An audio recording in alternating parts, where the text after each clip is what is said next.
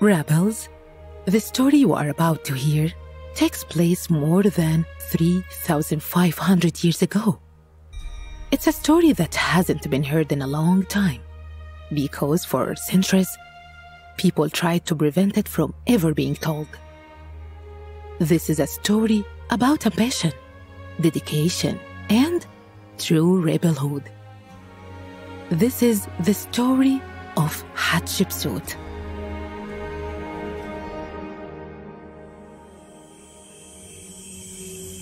On a blazing hot day, in the throne room of a great Egyptian palace, a young Hatshepsut knelt before a hushed crowd. It was coronation day, which meant that soon the kingdoms of Egypt would have a new pharaoh to rule over the entire country. Hatshepsut wore a gown of gold silk, and from her neck and ears hung stunning jewels of beautiful teal blue turquoise and deep red garnet. Royals and dignitaries all gathered in the throne room to watch as a spectacular headdress adorned with gold and precious gemstones was blazed on Hatshepsut's head. Once crowned, the soon-to-be pharaoh was led to a grand throne at the front of the room. There, the high priests approached and announced the new pharaoh's coronation names: Mat-Kara Hatshepsut. Mat-Kara Hatshepsut. Mat-Kara Hatshepsut. Mat-Kara Hatshepsut. Mat-Kara Hatshepsut. Echoed back the now kneeling crowd. To make the coronation official, Hatshepsut had to complete a series of traditional cleansing rituals, like bathing in a special pool and being dressed in new royal clothes as Egypt's almighty ruler. Rebels, it's hard to say exactly how the coronation of the great pharaoh Hatshepsut unfolded, because the only evidence we have of this day is from hieroglyphics, which are drawings carved into the ancient stones of Egypt's wall. And the hieroglyphics from Hatshepsut's coronation were scratched over and vandalized by later kings who wanted to prevent the story of the great pharaoh Hatshepsut from ever being told. For thousands of years, Hatshepsut's image was wrecked, and Hatshepsut's name was erased from almost all history records. But why? Why would they want to keep Hatshepsut hidden? Because you see, rebels, unlike most of the pharaohs throughout Egypt's history, Hatshepsut was a girl. That's right. In an age when women were not supposed to hold powerful positions or be mighty rulers, Hatshepsut did both. She was the second woman pharaoh in history, and she led Egypt into a golden age of prosperity in true rebel fashion. To understand how Hatshepsut got to this momentous day, let's go back a few years to about 1508 BCE, when King Thutmose I and his wife Ahmose welcomed the baby Hatshepsut into the world. As a young princess growing up in the palace, Hatshepsut watched as her father, the pharaoh, ruled over a land that stretched as far as the desert sun. She often joined her father in meetings with community leaders, powerful dignitaries, and even in military strategy sessions. Hatshepsut was incredibly smart and a very quick learner. At the age of 8, her father began including her in his business plans, and soon after, she was given a very special Egyptian title. It seemed clear that the young princess was destined for greatness. Even her name echoed like a prophecy. You see, Hatshepsut means foremost of noble women.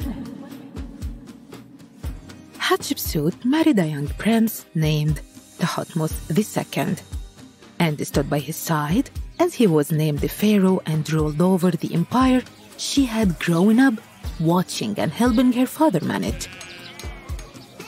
Together, the couple had one daughter, Pharoah, but no sons. Back then, having a son was very important to rulers because traditionally only males could assume the throne, thus ensuring that the current reigning family remained in power of another generation. Unfortunately, Thutmose II died young and without a male heir to the throne. Hatshepsut and her daughter were in a vulnerable position. As females, neither of them could assume the throne, leaving them at the mercy of the next in line.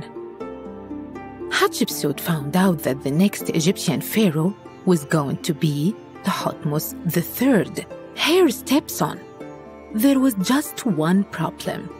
Thutmose III was just 2 years old. He could barely walk, let alone rule an entire kingdom alone. So Hatshepsut had herself named regent.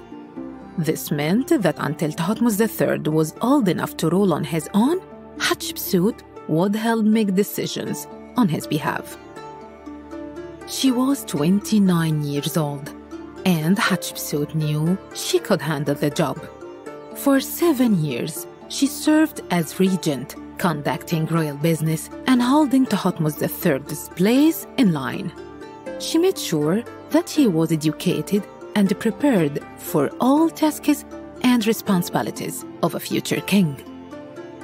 When Thutmose III became of age and was ready to rule, it was understood that he would take over. Unless Hatshepsut found a way to hold on to her power and the throne. Hatshepsut loved her country and its people. She knew she was the right person to lead. And it wasn't fair that just because she was a girl, she couldn't become pharaoh. So Hatshepsut hatched a plan. She would disguise herself as a man. Which brings us back to Coronation Day. Some historians say that Hatshepsut even wore a beard as the royal crown was placed upon her head. She was determined to prove that her gender had nothing to do with her abilities. She had so many bold ideas about how to make Egypt prosperous and powerful. She believed in herself and her abilities as a world leader. After her coronation, Hatshepsut told people that her father, the former king Thutmose I, had originally appointed her as his successor. She also claimed that one of the gods was her real father. Surely no one could argue with the will of the gods. After becoming pharaoh, Hatshepsut set herself apart from the traditional image of an Egyptian female.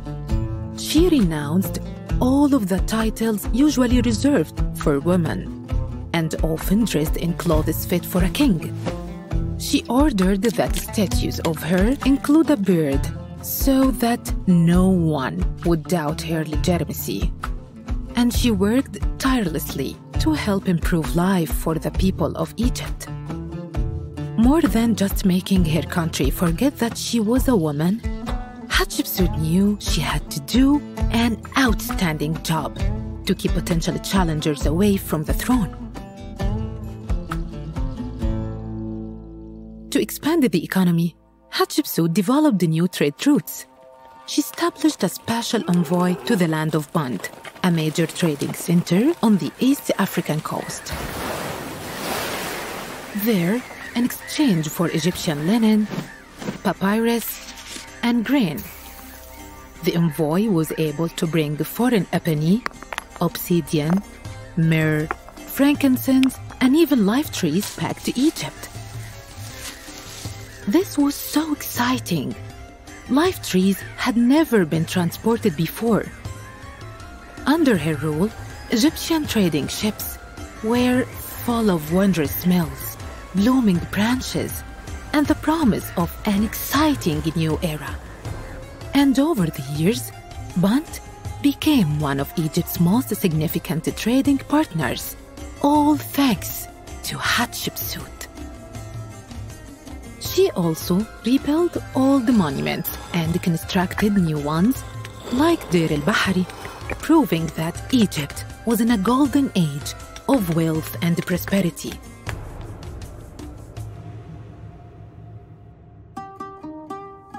Hatshepsut ruled for almost 21 years and became so popular among the Egyptian people that although he was old enough to take over years before her death, Thutmose III didn't take the throne until after Hatshepsut died of natural causes. He certainly could have tried to overthrow her if he wanted to, since Thutmose III was in charge of military. But it seems like he trusted and respected her for the great ruler she was proving herself to be. At least that's how it seemed while Hatshepsut was alive.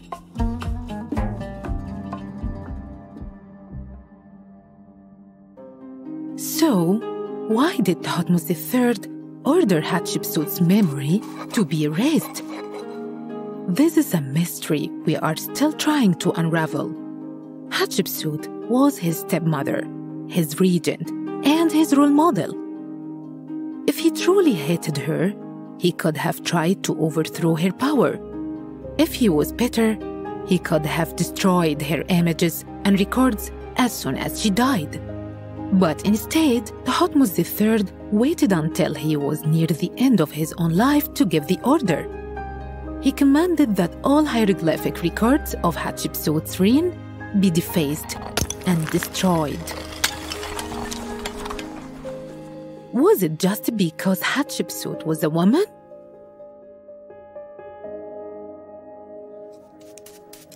Rebels.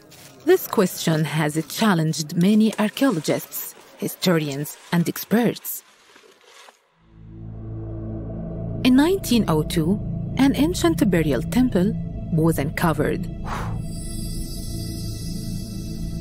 Finally, they would find the answers. The descent to Hatshepsut's tomb was so dangerous. As the expedition made its way under the mountain, sunlight and oxygen became scarce. But nothing could deter the archaeologists who were hungry to know the truth. Down, down, down they went into an elaborate web of maze-like burial chambers which held great spiritual and cultural significance to rulers of ancient Egypt. With only flashlights to guide them, the archaeologists advanced into the tomb on shaky legs until finally their feet touched the solid ground of Hatshepsut's burial temple 35 stories below the earth. This was the deepest tomb ever uncovered in Egypt, maybe even the world. But once the researchers made it all the way inside, they discovered that Hatshepsut's mummy was missing. They also found entire pits full of broken statues of Hatshepsut and dozens of hieroglyphics where her face had been scratched out, as though someone was trying to erase her existence. Experts now believe that Thutmose III did this to ensure that when he died, his son was crowned Pharaoh instead of Hatshepsut's daughter. After all, if there was evidence that a female could be a great leader, maybe the trend would continue. Of course, we will likely never know for certain, but there is some good news to this tale. Hatshepsut's mummy has been found, and slowly but surely, her statues and images are being pieced back together. Her name is being restored to history books. And there are many museums that display pictures and statues of her. Her story doesn't end there. Really, it's just beginning. Because it's up to every one of us to keep Hatshepsut's name alive and to celebrate all that she achieved as a pharaoh, as a daring leader, and of course, as a rebel.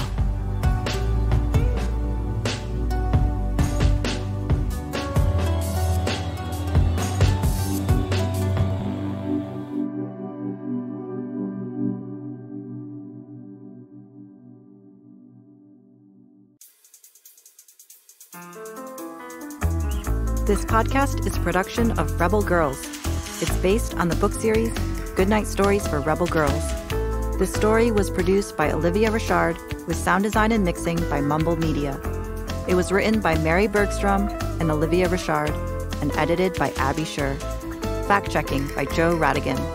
Narration by Nour Allam. Original theme music was composed and performed by Elettra Bargiacchi. Thank you to the whole Rebel Girls team who make this podcast possible. Stay Rebel.